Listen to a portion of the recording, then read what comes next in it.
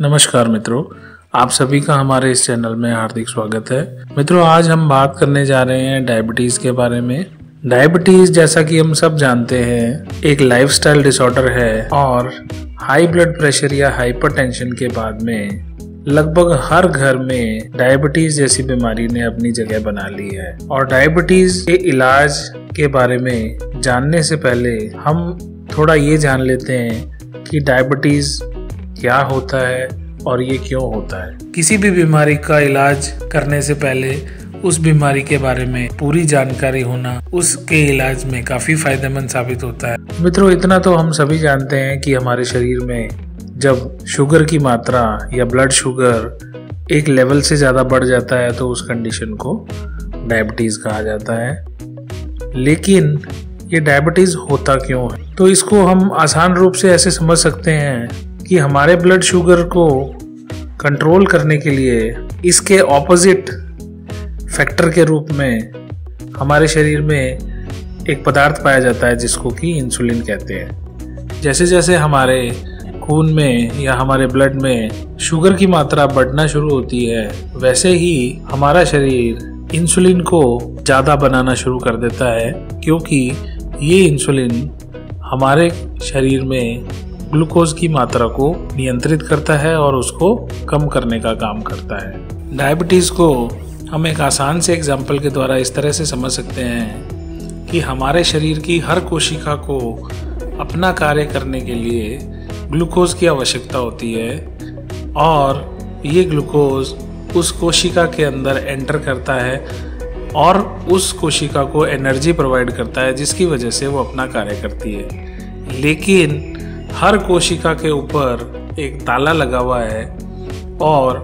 उस ताले की चाबी इंसुलिन है। हमारे शरीर में जब तक इंसुलिन की मात्रा पूरी नहीं होगी तब तक वो ताला नहीं खुल पाता है और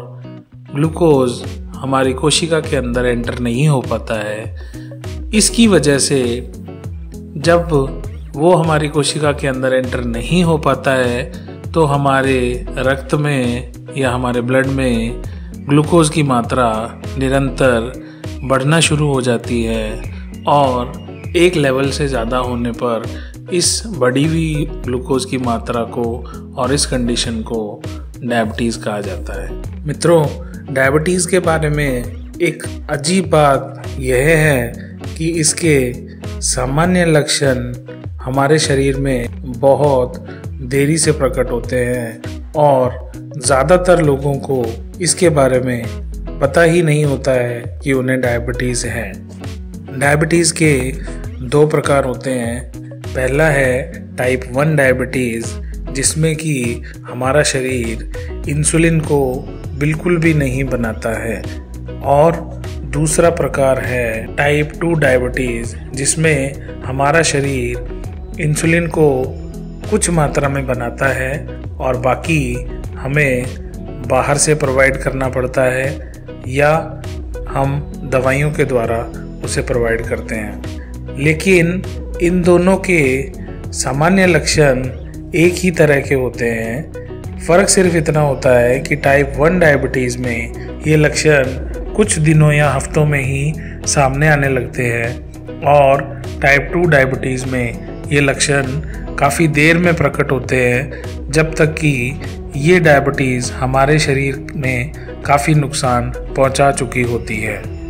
मित्रों, डायबिटीज़ टाइप 1 और टाइप 2 दोनों के ही सामान्य लक्षणों में जो मुख्य लक्षण पाए जाते हैं वो ये है कि भूख का ज़्यादा लगना और थोड़ी थोड़ी थकान लगातार बने रहना। दूसरे अन्य लक्षणों में पेशाब का ज़्यादा आना व प्यास ज़्यादा लगना, मुंह का सूखते हुए रहना और हमारी स्किन का सूखा और इची होना। इसके अलावा अन्य मुख्य लक्षणों में नज़र का धुंधला हो जाना। ये सभी लक्षण जो हैं ये टाइप 1 और टाइप 2 दोनों ही डायबिटीज़ में पाए जाते हैं और ये लक्षण हमारे शरीर में वाटर मैनेजमेंट डिस्टर्ब होने की वजह से होते हैं, क्योंकि जब हमारे शरीर में ब्लड शुगर लेवल काफ़ी ज़्यादा रहने लग जाता है तो उसका बाकी अंगों पर भी असर पड़ता है और इसी के अंतर्गत हमारी किडनीज हमारे ब्लड को अच्छे से छान नहीं पाती हैं और यूरिन के साथ साथ इम्पॉर्टेंट मेटाबोलाइट्स या मिनरल्स भी उस पेशाब में निकल जाते हैं, जिसकी वजह से हमारे शरीर में पानी की कमी हो जाती है और ये सारे लक्षण प्रकट होते हैं। इसके अलावा टाइप 2 डायबिटीज़ में कुछ अन्य लक्षण भी पाए जाते हैं, जिनमें हमारे शरीर में जो हिस्से कुछ गीले रहते हैं या वेट एरियाज जो होते हैं उसमें बार बार इन्फेक्शन का हो जाना, जैसे 2 उंगलियों के पोरों के बीच में इन्फेक्शन होना या पैरों की उंगलियों के बीच में इन्फेक्शन का बने रहना। इसके अलावा अगर किसी तरह का घाव हो गया है तो वो घाव का जल्दी से ना भरना और उसको भरने में काफ़ी टाइम लेना। इसके अलावा कुछ अन्य लक्षणों में पैरों में और ख़ासकर पैरों की पिंडलियों में सूनापन रहना या दर्द होना और पैर के तलवे में सुइयां चुभने जैसा महसूस होना जैसे लक्षण टाइप 2 डायबिटीज़ में देखे जाते हैं। तो मित्रों, हमने अभी ये जाना कि डायबिटीज़ क्या है और ये क्यों होती है। अब हम इसके मैनेजमेंट के बारे में जानते हैं। तो बाकी अन्य बीमारियों की तरह ही इसमें भी जो अच्छे डॉक्टर्स हैं वो 3 वे अप्रोच यूज़ करते हैं इसके ट्रीटमेंट के लिए, जिसमें पहली अप्रोच में वही हमारा फिजिशियन ट्रीटमेंट या फिजिशियन चेकअप रहता है। दूसरी अप्रोच में या डाइट मैनेजमेंट को अपनाते हैं, जिसमें हम कुछ हमारी छोटी छोटी आदतें हैं जिसके अंदर बदलाव लाते हैं, जिसमें जैसे कि किसी भी डाइट को स्पेशली ब्रेकफास्ट को स्किप ना करना, खाना खाने के बाद में स्वीटनर के रूप में कुछ भी हल्का फुल्का लेना या खाना खाने के बाद में कुछ मीठा खाने की आदत को छोड़ना और अपनी जीवनचर्या में स्ट्रेस को कम से कम रखने की कोशिश करना, क्योंकि अगर स्ट्रेस ज़्यादा होता है तो हमारे शरीर में ब्लड शुगर लेवल अपने आप ही बढ़ जाता है। इसके अलावा तीसरी अप्रोच में हम कुछ लाइट एक्सरसाइजेस को इसमें शामिल करते हैं, जिसमें कि साइकिलिंग, जॉगिंग, एरोबिक्स एक्टिविटी और स्विमिंग को हम इसमें शामिल करते हैं, या कोई भी अन्य लाइट एक्सरसाइजेस जिससे हमारे शरीर में मेटाबॉलिक एक्टिविटी बढ़ती है और ब्लड शुगर जो बढ़ा हुआ है उसका मेटाबॉलिज्म बढ़ जाता है और हमारे शरीर में इंसुलिन की मात्रा भी ज़्यादा बनने लगती है, जो कि बढ़े हुए शुगर को कंट्रोल करती है। तो मित्रों, मेडिकल ट्रीटमेंट के साथ साथ में ऑल्टरनेटिव ट्रीटमेंट में मैं कुछ बहुत ही इम्पॉर्टेंट एक्यूप्रेशर पॉइंट्स भी इस वीडियो में प्रस्तुत कर रहा हूँ, जिनसे कि हम डायबिटीज़ को बहुत जल्दी और बहुत इफ़ेक्टिवली कंट्रोल कर सकते हैं। आप इन एक्यूप्रेशर पॉइंट्स को भी प्रैक्टिस करें और इनसे लाभ प्राप्त करें।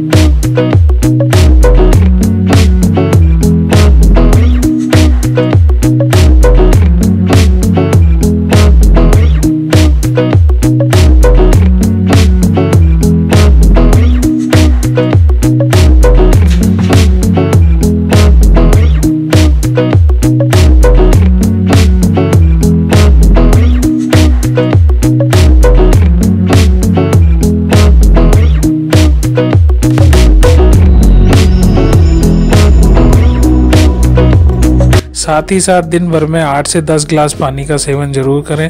ताकि हमारे शरीर में वाटर मैनेजमेंट बराबर से बना रहे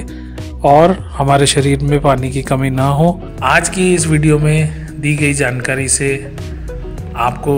ज़रूर लाभ होगा। अगर आपको ये वीडियो अच्छा लगा हो तो इसे लाइक ज़रूर करें, अपने मित्रों के साथ इसे शेयर करें ताकि और लोग भी इसके बारे में जानकारी प्राप्त कर सकें, और हमारे चैनल को सब्सक्राइब करना ना भूलें और साथ ही साथ बेल बटन को ज़रूर प्रेस करें ताकि हमारे आने वाले वीडियोस की जानकारी आपको सबसे पहले मिल सके। इस वीडियो को आखिर तक देखने के लिए आपका धन्यवाद।